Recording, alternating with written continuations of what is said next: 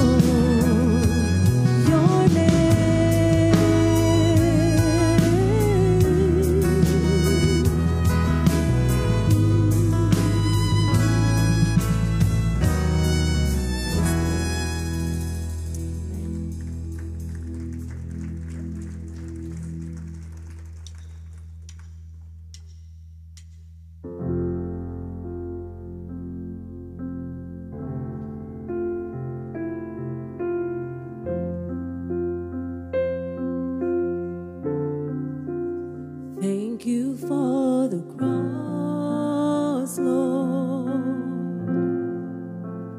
Thank you for the price you paid, bearing all my sin and shame.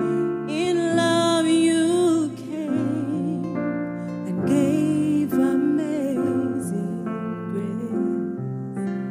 Thank you for the blood, Lord.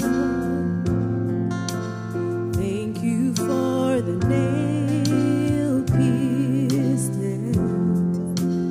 Wash me in your cleansing flow. Now all I know is your forgiveness and embrace. Worthy is the Lamb seated on the throne. We crown you now with many crowns. You reign victorious.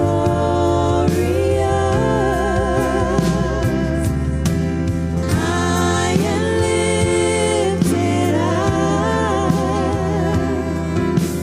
Jesus, Son of God, the darling of heaven crucified.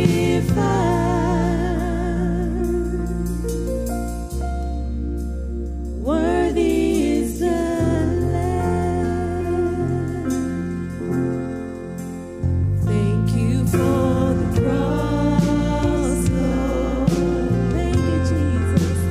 Thank you for the price you paid, bearing all my sin and shame. In love you came and gave amazing grace.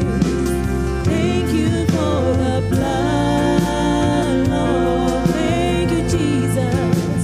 Thank you for the nail-pierced hands. Wash me in your cleansing flow. Now all I know is your forgiveness and embrace.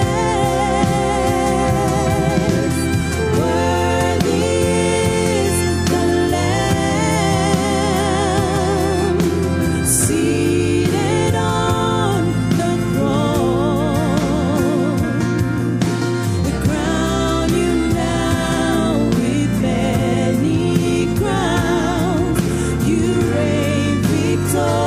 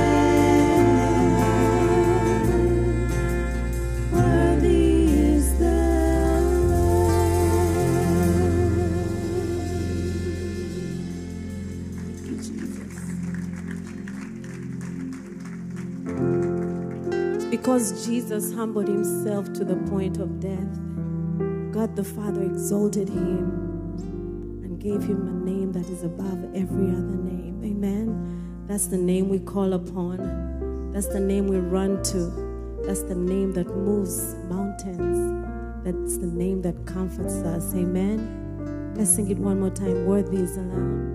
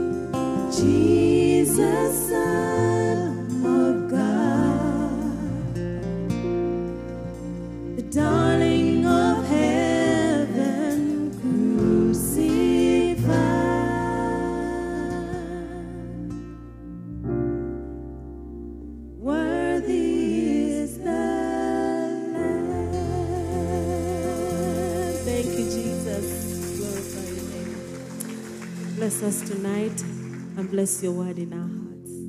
Amen.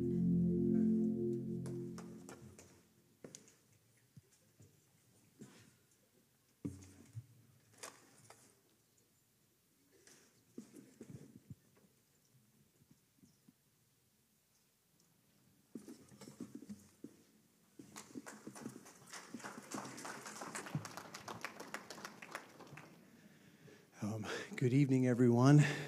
It's good to be here. I love it when you get a text message when you're in the harbor tunnel coming from work. And it's so awesome to be here. That was the place I was planning to come to tonight, was this church. It's so good to be with you guys and to be in God's presence. As a word of introduction, I want to give you guys a word that would just relate to why we're here, and that word is joy. And maybe tonight, joy is not something we would describe our situation, our state. But I had something really good to share because we have Bibles, right? We got Bibles. It's amazing. Bibles. And they have words, and words that change and heal. Lord, thank you so much for your words. They're forever true. And in heaven, you have words for us. We thank you so much for your son, Jesus, for he is joy. He is joy expressed to us in our hearts. We ask that you would bless these words to your name and to your glory. Amen. Is it me or is this microphone super hot? I feel like I'm whispering, and if I were to yell, I would scare you guys. Okay. Turn in your Bibles to 2 Chronicles 29. And I just want to comment on a couple of verses, because joy is something that joy is different than happiness. Okay, right? We know that. Why do we know that? Because we're born again. Being born again helps us understand what is eternal. And I really believe joy is something that is eternal. It is a straight line. It's like agape love. It is one of the virtues that has been poured out through the Holy Spirit to us. And because in Ephesians 1:13 we're sealed with the Spirit, we have joy, okay? That's the baseline. And in 1 Corinthians chapter 3, our foundation and our cornerstone is Jesus Christ. So put that in the bag. We got it, okay? So just that's what we have. Now, when joy comes into our life as believers, through Jesus and through the Holy Spirit and through the Word of God and through the body of Christ, many things can happen. as the days and weeks and years go by. You know, we're all getting older after all. But the good news is joy stays constant because it is the Holy Spirit. It is not happiness. Happiness is temporal. Happiness has a partial limit. And that's why actually the devil has a short time. He has no joy, and neither does this world. It's partial. It is set in stone, and he knows it. And so does this world, and actually so does our flesh.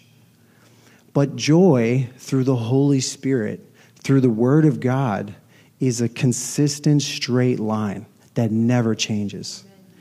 Now, here's the thing that I was thinking about as a word of encouragement to us, is that sometimes joy, and I want to give this illustration, that joy gets buried. If joy, the most precious thing in your house, I don't know, for a woman, maybe it's china or like, you know, like a... or like, or no, just like a thing, like maybe for a guy, a young guy, it's like a medal or a MVP, like it's a trophy that he has on his desk or on his shelf. It's the most valuable thing, and when he looks at it, he sees so much joy, so much happiness.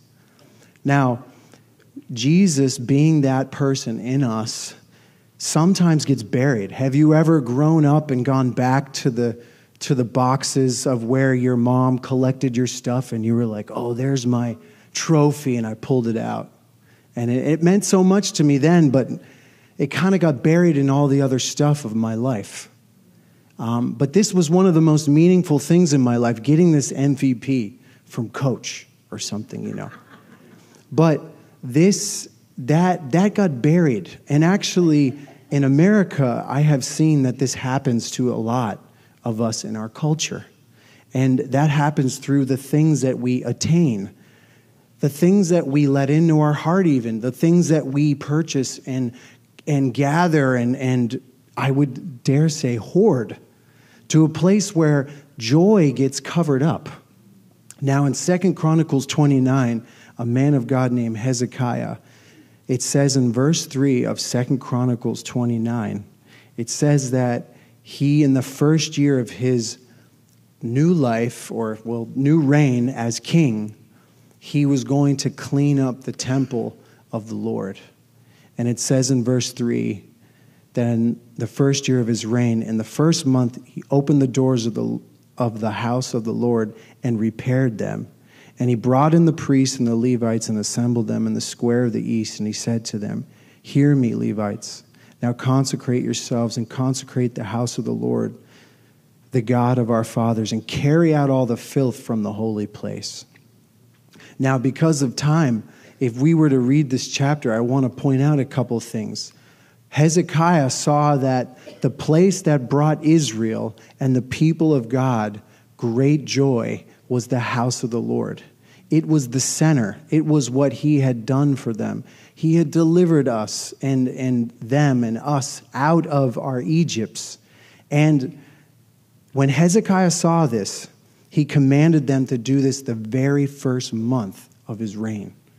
And it goes on to say that he goes to in verse 15, he tells the priest to take these, basically take the garbage, and in verse 16, they carry it out to the brook Kidron. They go and take out all the trash, and they just throw it into the river. And it's such a beautiful picture of like, they found something so precious, so valuable, the most precious, the only eternal thing, and they gathered it and they carried it out just as the king said. Now in the end of the chapter, towards the end, in verse 28, it says, the whole assembly worshiped. They came together and worshiped. Now, Hezekiah asked them to come together and do what he said to honor God and remember him. And so they did that. And then at the very last verse of the chapter, in chapter 29, it says that Hezekiah and all the people rejoiced because God had provided for the people, for the thing came about suddenly. And I love this phrase that it came about suddenly. That joy is like it's going to be that way when Jesus comes back. It's going to happen suddenly. That's how someone gets saved. It doesn't take hours and days and weeks. The moment someone puts their trust in God, they are translated from the kingdom of darkness to the kingdom of light. It happens suddenly. When the devil will be thrown into the fiery pit, it will happen suddenly. When Jesus comes back and he rides on that white horse and he carries and he says those names and he carries that sword, it will happen suddenly. Amen. And I was thinking that, like, if joy is this way, it's like right around the corner. It's not something that we have to check off a lot of boxes, maybe do this and perform, but actually the Holy Spirit is waiting and willing. And if we were to just brush apart our flesh and brush apart the things that can clutter this amazing, precious thing that is Christ in us, things happen suddenly. And in the last part of this, the next chapter, Hezekiah goes and says, he's such a great missionary in this picture. He goes, go tell all the other brothers of Israel. And in half the chapter through, some people laugh, some people scorn, some people mock. But then it says in verse 11 of chapter 30 that Zebulun humbled themselves. Asher, Manasseh, and Zebulun humbled themselves. And they came to Jerusalem. Hezekiah wanted to bring all the people back to the house of the Lord, the place where they cleaned up the holy temple and they wanted to honor God.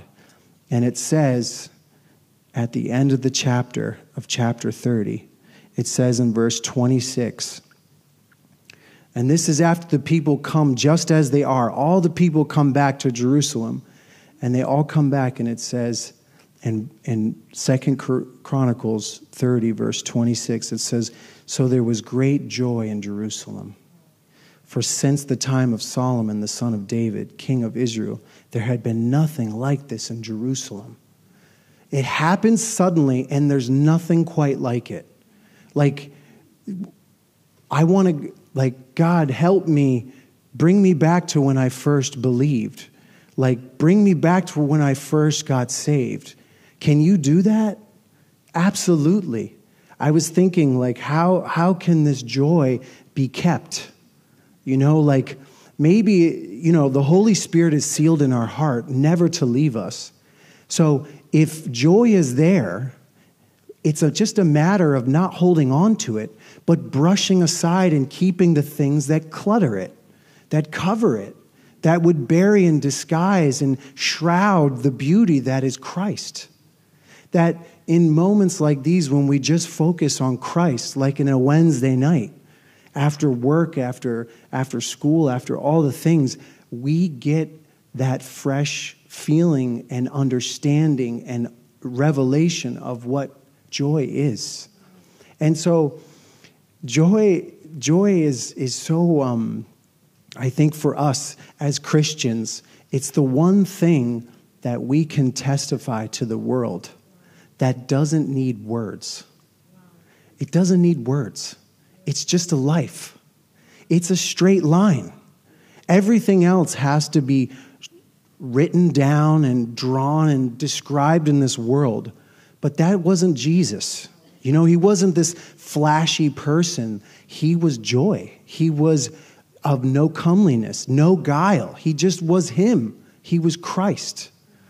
And so I think when we think about joy and we think about this church and what the Lord does through us, let us not shroud or let the things of this world cover up what is in my heart, what God has given us, as a church, as a ministry, to go into all the world, to love the people in our neighborhood. It's amazing what we're doing. And I think about this, when the shrouding happens, I can lose the sense of joy. But as a Christian, joy is always there. It's just a matter of just unearthing it and just taking out some of the things that maybe are in our life.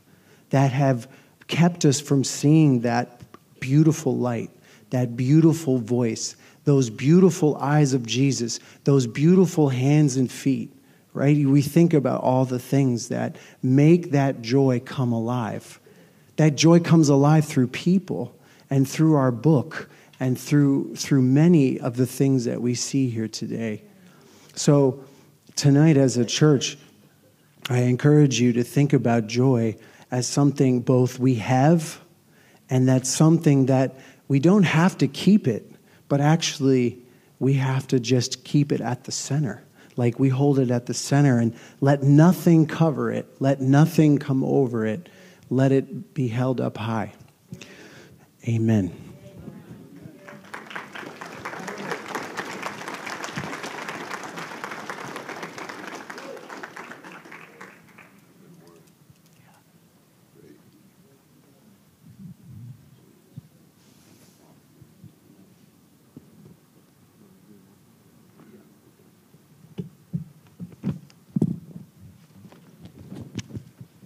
That was beautiful, wasn't it? Just keeping joy, maintaining joy, protecting joy that we have, right? We don't have to produce joy. We have joy, but we want to protect it. I love that. Just a few announcements before I start, though. Do we have any first-time visitors? Anyone here that's visiting us for the very first time? Just if you don't mind raising your hand, we just want to give you a welcome packet, introduce ourselves to you, and then just ask if you want to introduce yourself to us. Anybody here? Okay, if you're shy, you can go see the Welcome Center after service, and they'll give you that welcome packet. And also, Welcome Sunday, if you are new or you've been coming to the church for a few weeks, few months, and you want to get to know us, we have our Welcome Sunday happening. That is going to be Sunday, April 28th, after the morning service. I believe, will be with a Welcome Sunday. Jermaine Andreas face-to-face memorial service is going to be this Sunday at 1 p.m. in the GGCA chapel. Okay, so Jermaine Andreas face-to-face will be Sunday, 1 p.m. in the GGCA chapel. Also, register now for the MBCNS banquet that's coming up. Bible College is slowly coming to an end for the spring semester. And that culminates in graduation and then MBCNS banquet. So that you can register at the mbcs.edu website. On May 24th, that will be at 6 p.m. So that happens on May 24th, Friday, May 24th, 6 p.m. Alums get a discount of 15%. Okay, if you like more info with that, you can either call the MBCS office or you can go to the website and there should be some information on there. And last but not least, who here likes trees? Looking at them, seeing what's in them, listening to the sounds they produce. I personally love them. Christmas trees, not Christmas trees. We are giving away free trees. And I shouldn't say we, I think there's an organization that's behind it. But there's free native trees. This happened last year. So this is your chance. If you missed it last year, you can come and get some free native trees. These are like legit trees. I'm not talking like small little dinky trees. These are serious trees. So make sure you have the room in your yard, scope out where you want to put it, like really do some research. And if you'd like information on this, you can see the Welcome Center about the types of trees, because it's not just one tree. Like I said, these are some real trees, different colors, giant, smaller, but still pretty big trees, okay? And now if you would welcome Pastor Hadley for the offering. Wrong Pastor Hadley, Mike. I was looking over at Pastor.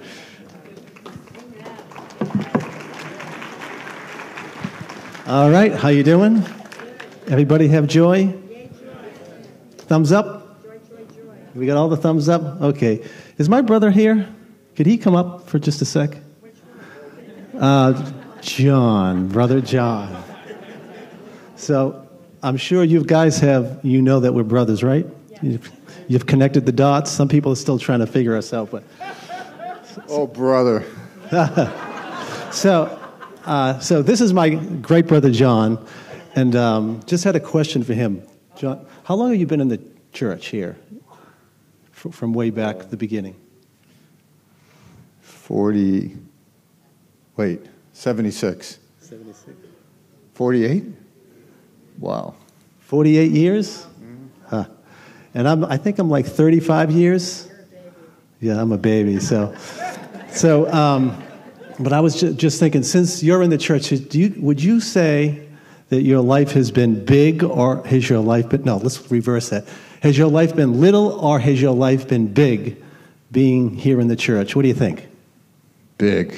Yeah, yes. You know what we do? We teach our Bible kids that your life can either be, all right, make pretend you're the kids now. We do this all the time. Your life can be small like this, right? Or it can be big like this. Right? And being in this church has been probably the main reason why we have had such great lives, wouldn't you say? And we have joy. Yes. So for the offering, I just thought, what a reason to give. Just one more question. Look at these folks. Aren't they amazing? Look at. Let me look. Look at. I mean, really. Yeah, pretty much, yeah. They are amazing. Amazing. Are you guys amazing? I'm not trying to get you to give more. I mean, that would be good, but we're telling you the truth. We know a lot of you personally, and maybe some of you folks we don't know, but we have a great body here. We have something very, very special here, don't we? So we just want to keep it. I mean, God's going to keep it going, but let's, do the best we can give. Okay? So this is going to be a 50-50 prayer. I'll start, you finish. Okay.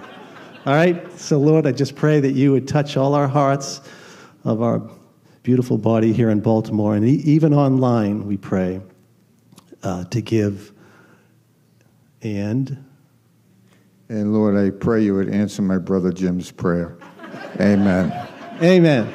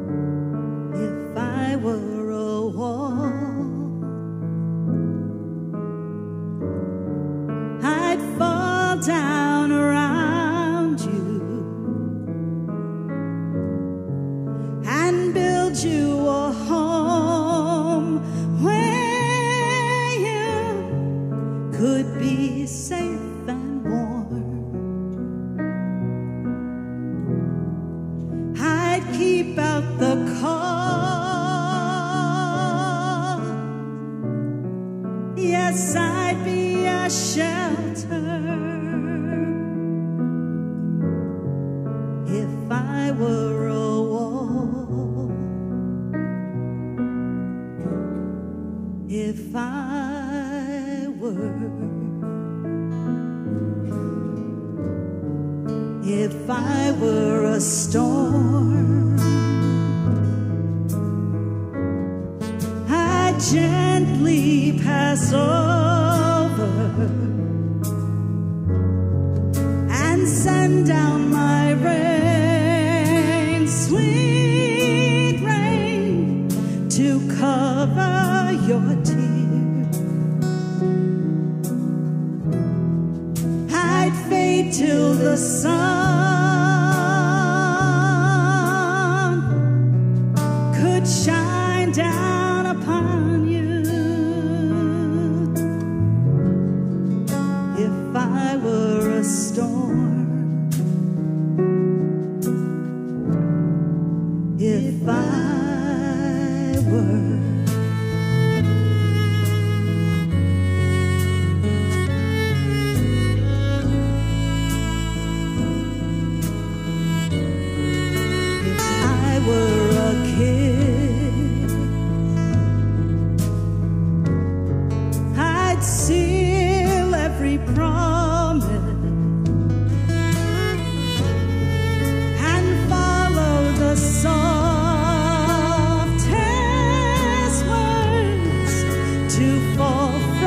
your lips, and I would live on forever in only a moment. If I were a kid, if I were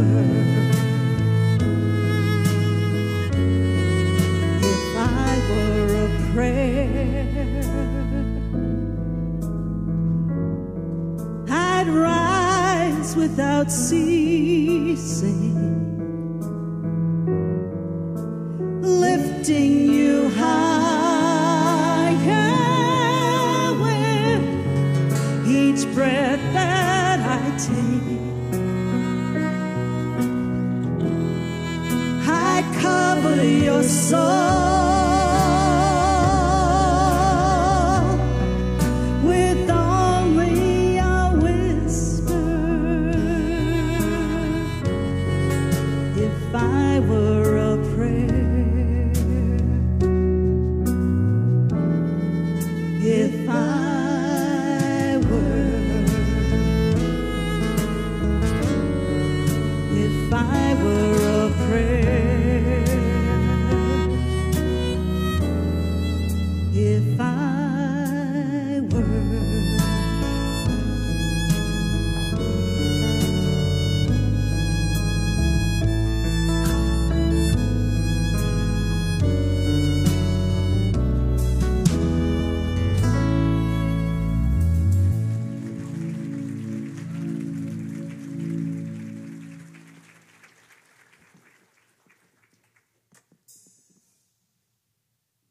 Okay. What, were you following that song with Song of Solomon? By chance? Yeah? Nobody? Okay. Song of Solomon. You want to put that on the screen just for a second, just because the words were precious and beautiful, that portion, If I Were a Wall, chapter 8, Song of Solomon 8. And verse 9, if she be a wall, we'll build upon her a palace of silver. If she be a door. Verse 10, I am a wall. Beautiful. Thank you so much for that song and the ministry of the Spirit here tonight. Boy, Pastor Roger, thank you. The word on joy. Wasn't that good? What my takeaway from his word was the temple needed to be cleaned out, the inner part, and once it got cleared out and they threw it away, they got rid of the filth, then the Spirit came and there was joy and singing and revival. Sometimes in our lives, I got to get all the garbage out. And then the light comes, the encouragement comes. What do you do? I have a couple thoughts here, but this won't be long. But what do you do when a person is so depressed that they lose motivation? They're not motivated. They're depressed. So there's a darkness with a Christian. And the depression is heavy on their soul, and they can't listen, they can't really pray. They're so discouraged. We are counselors, and we help people, and we study it, we think about it, and we really want to help people find the spiritual life, what Roger said, Pastor Roger, was so well. Like, the joy is ours. Why can't I find that? Or Jesus is real, and how is it I don't really know that well?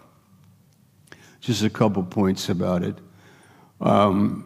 One side point is I talk to people, and they come here, and they say, yeah, when I come in, I end up leaving my stuff at the door, and I just find myself entering into worship.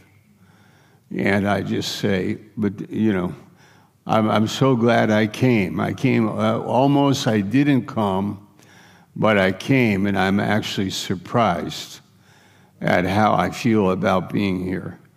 And the joy, the life, the love, just to see people worshiping God like we do, and how good that is, and for the Spirit to minister to us. So there's a lot of things to say about this depressed person, but I want you to see number one is it happens. It happens to people.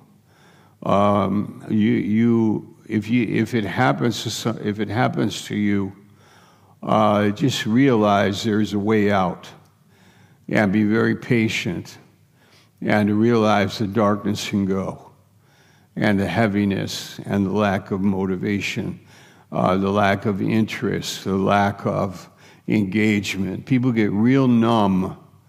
They get real numb, and they get real tired, and they check out. They can sleep all day. They just are disgraced. They can hardly get a positive thought out of their hearts and in their minds, and they feel very guilty about it. But it can change. It can change, but it takes effort.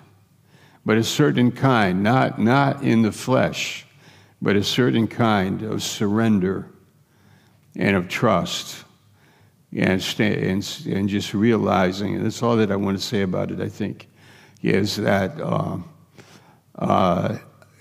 don't give up. Amen. Don't give up. Wait upon God and become a listener, and the Lord will minister to you, because He is that way. He is the minister. He is the Savior. He is the high priest. He is the one that cares about you. And your light can come right out of the morning. I mean, your light can break like right out of the light. Luke 1:78. He gives light to those that sit in darkness. I mean, it's amazing what can happen, because He is the light of the world. He is the way, the truth, the life. Now, the problems that we can ingest and the problems that we can have, that we can carry around, can wear us down. And you're not made to be ground down. You are not. You are made to be lighthearted. This is really to be ministered to. You are made to be like a child, to be lighthearted like a child. You're made to be bouncing around, having a good time in life. Am I saying, wow? Yeah, no, you and I are made to have a good time in this life. And Pastor Roger is saying about joy, and how that is a very real thing, a steady line. So let's now go to the message, and this is from the book of Esther, and I'm kind of, this is the way that this message, I had 1, 2, 3 things here, but that'll be another message, so that's a little bit of a teaser maybe. I don't mean it in a bad way, but just there's much to say about it. But this is relating, but it's not that. So Esther, let me get my watch ready, because I don't want to keep you. Here it goes. Lord Jesus, minister, thank you so much for that song, so much for the offering.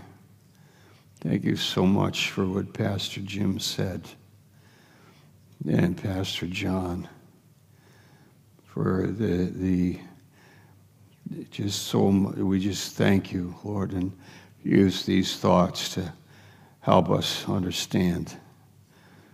In Jesus' name, amen.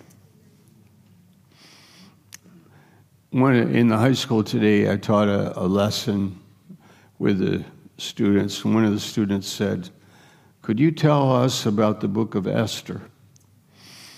And so I called her over to me, and I just took time, and I let the others do their things. But I talked to that student, and as I was speaking, I realized this is such a beautiful story, and I feel like maybe I should share it tonight. And it's very simple. We read the book of Esther. It's 10 chapters, and you can read it and pull things out of it and understand it. There was a preacher that visited us many years ago, Ian Thomas, who wrote a book about it. Pastor Stevens also taught about it this way, and these are just types and provoking us to think about the book and what it means. So bear with me when we come to types and metaphors, and bear with me. I don't want to spend a lot of time and read a lot of verses. I just want to paraphrase it and package it real simple and draw some conclusions about it. Okay. First of all, it's a big country.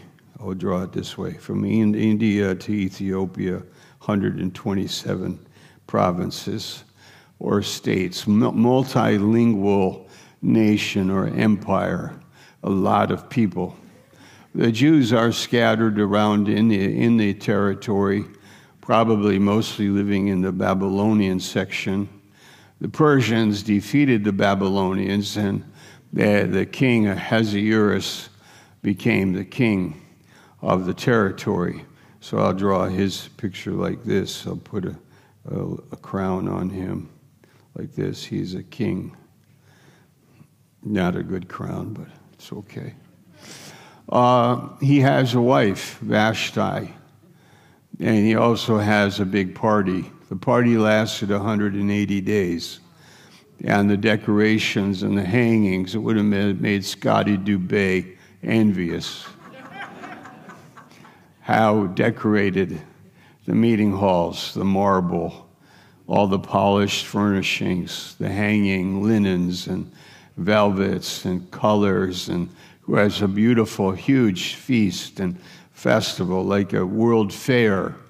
And he called his princes and the governors and everyone to the party, and they were celebrating, eating and drinking and so on. And then he has a problem with his wife, Vashti, and he wants her to come to present herself because she's very beautiful. But she refuses to do it. This becomes a crisis in his government because she is disobeying her husband, disobeying the king. And so he has a major problem. In the story, as it unfolds, you see different elements.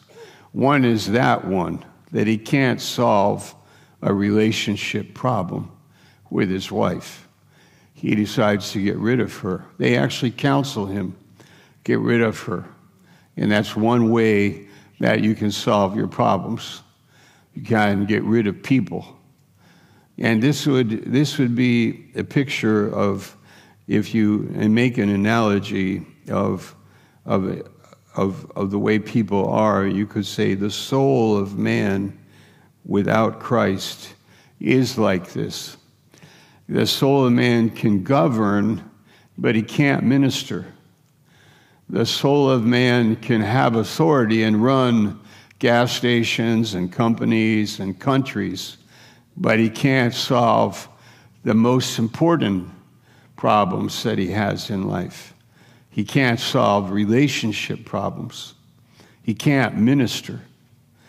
And if you think about Christ, Christ is this way, that he's the Christ of the universe, and the thing about him is that he loves us, and that he, in our situations, cares about us.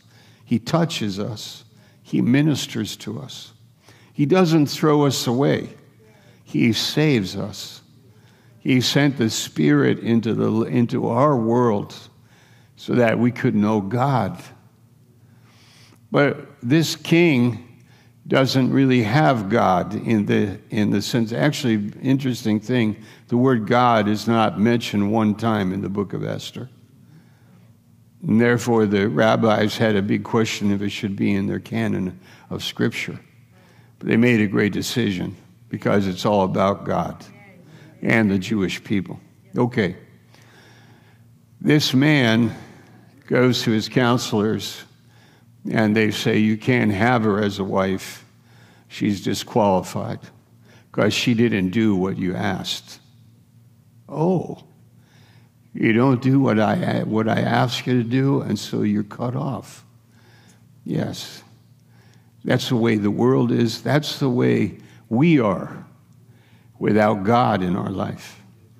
Because when God is in your life, you realize he doesn't cut you off. He loves you.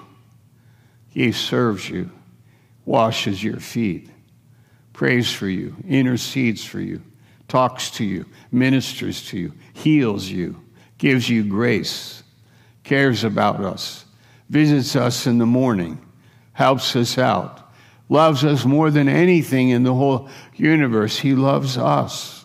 We are the objects of his love. He is God. So in the story, there's a guy that comes into the picture that comes a little, so I'll go chronologically. In the story, he gets another wife. So let's put it this way. She has a little crown. She becomes the queen.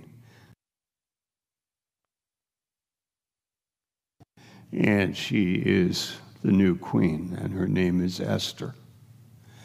What does she represent in the story?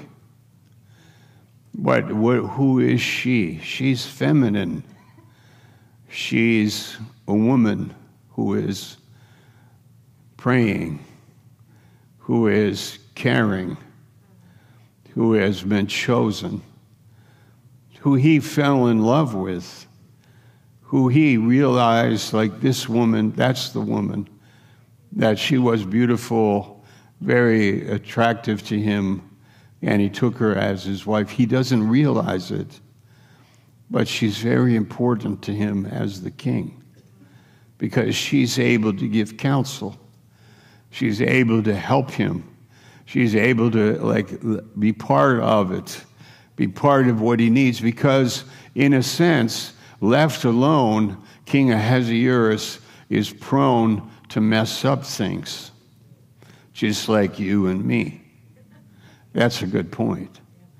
I am prone to mess up things. I am prone to break up relationships that should be valuable to me.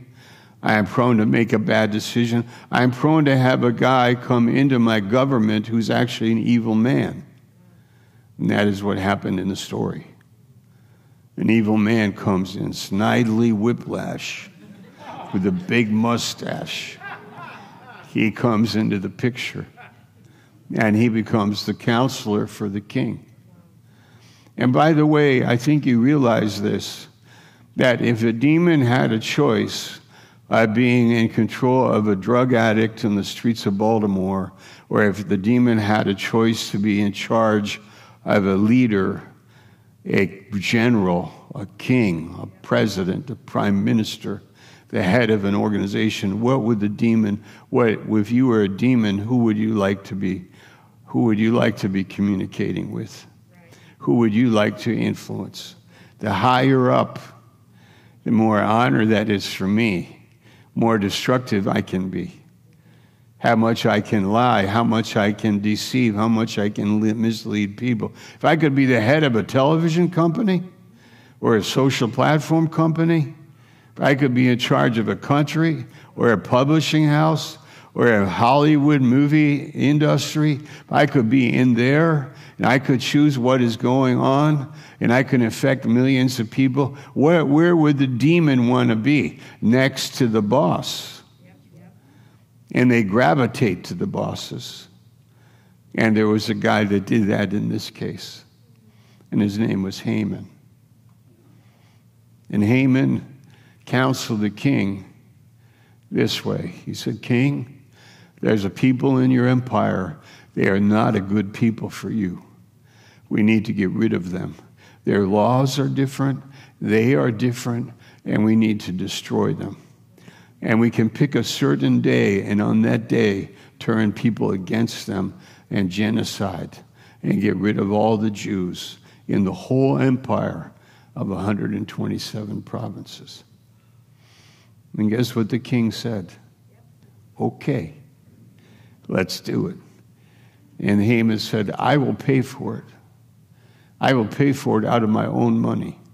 And it's millions and millions. I think it might even be billions of dollars. I did the number, but I won't. I'm just provoking you to do it yourself. It's there, 10,000 talents. A talent is 75 pounds of silver. Like what was the value of 75 pounds of silver times 10,000. It's a huge number. Where Haman got that money, I don't know, but he gave it to the treasury so that this thing would be paid for. And the king signed it, and that was good. Here's the lesson. If you and I are sleeping, if we are soulish, our soul will get attached to things, and we'll be blind to what is really important. We might become part of some evil thing without realizing it. If we are sleeping, and I mean spiritually, if we are indifferent, if we are more occupied with our vacation than we are occupied with God's heart, vacations are fine, but what's God's heart? I mean, you know how it is. I don't know what can we say? I'm more occupied with my garden. I got to have a garden. I have a garden. I have a little fish pond. You should come and see it sometime. I have a little fish pond, and I have a little garden. You can have all that. I'm not saying that, but I'm saying a soulish man doesn't know how to control his appetites. He doesn't know what's important. He doesn't know when evil is sitting on the couch next to him.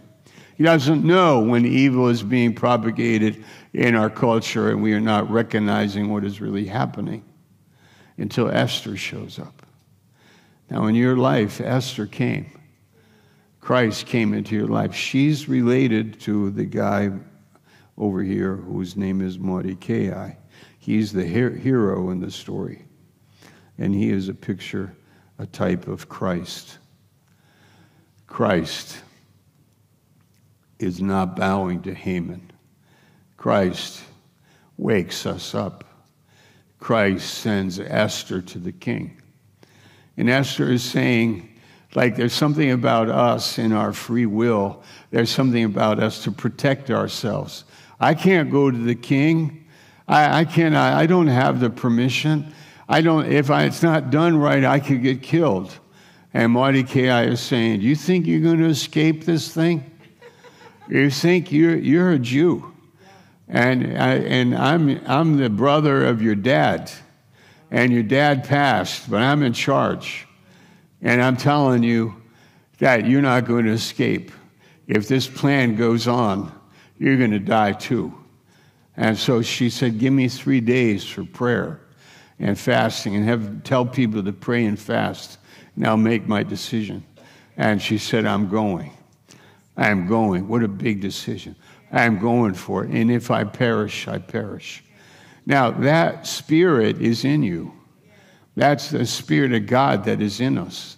And there's something about that shows up like in our mission work where you might say, no, we got a lot of reason to stay home. But then there are people that say, I'm going in.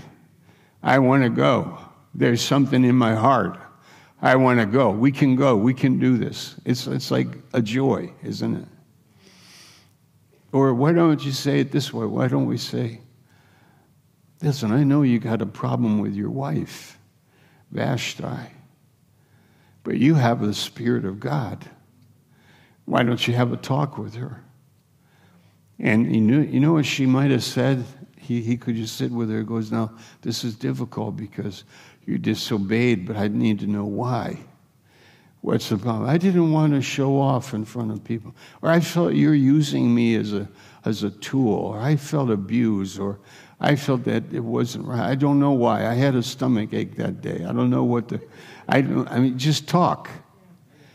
Just talk. Can you be honest with somebody that cares about you? Right? Not power play, but somebody that loves you. That's how Jesus opens our hearts, that he cares about us. And if the king cared about his wife, but he couldn't do it because he didn't have the Spirit of God.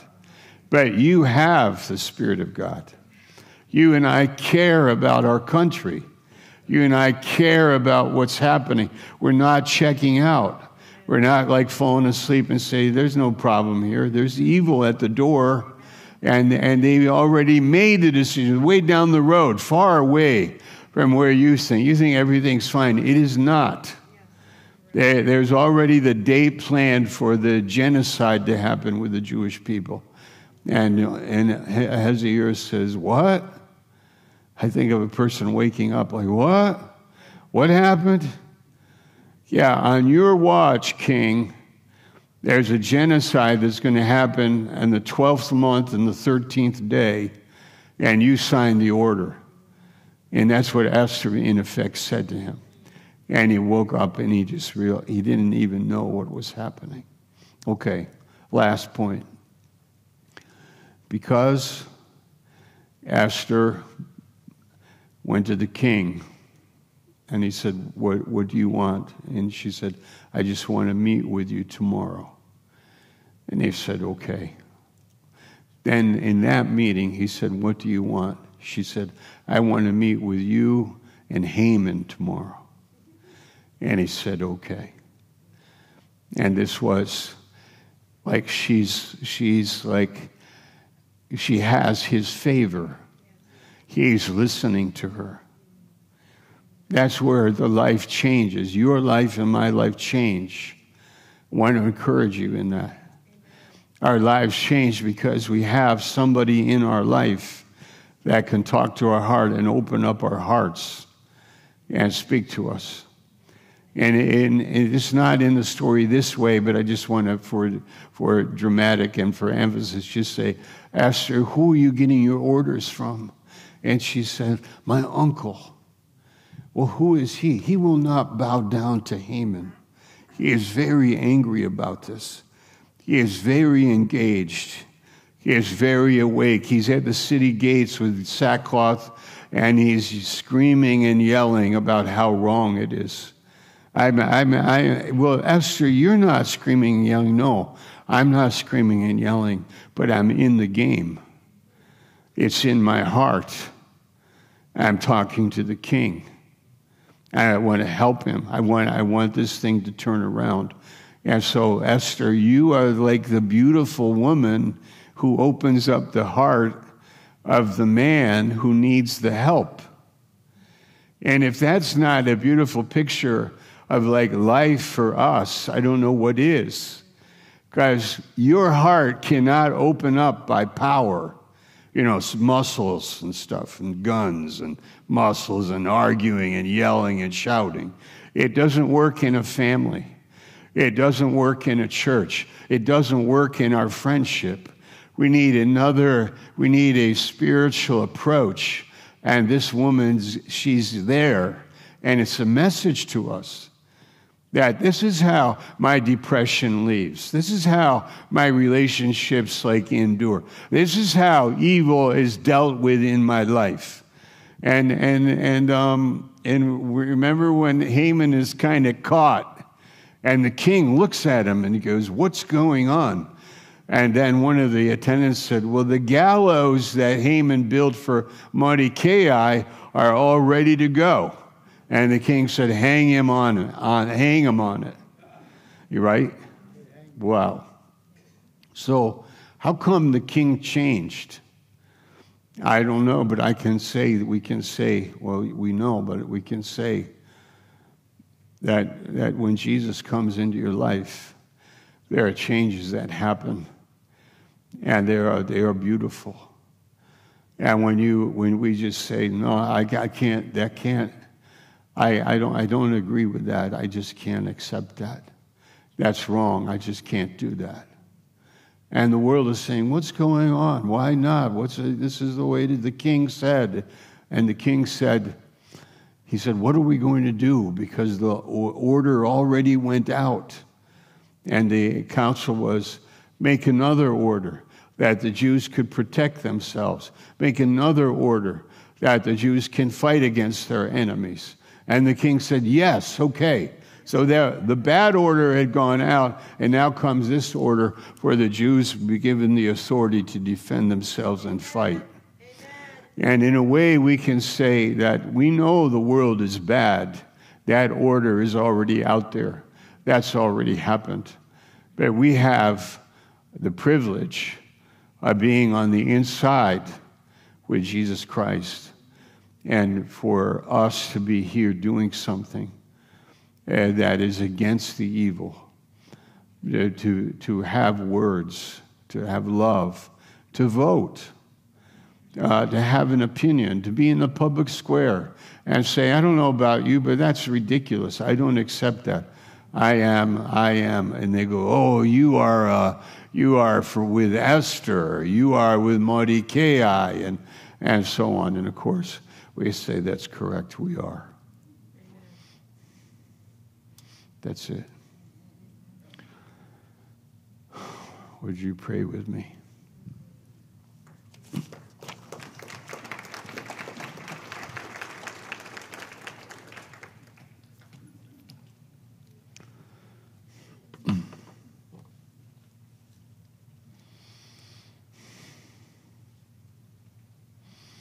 Lord, we have learned that left to ourselves, we can really mess things up. But you have sent people into our lives from the Holy Spirit. The church, we heard about the church. You have sent your presence into our lives, so we would not be having our head in the sand or hiding from our responsibility, but we would be with you, engaged in life, helping teenagers find your joy, and people find a home and find love and comfort. Find a place to play music, to play baseball, to go to school, place to come home to, a place to fight evil, to say, no, I'm sorry that happened, I must have been sleeping when that thing happened. I can't, I'm not sleeping now, I'm awake, what can we do? What can we do? And Jesus will help us live a useful life, profitable life of service and love to people.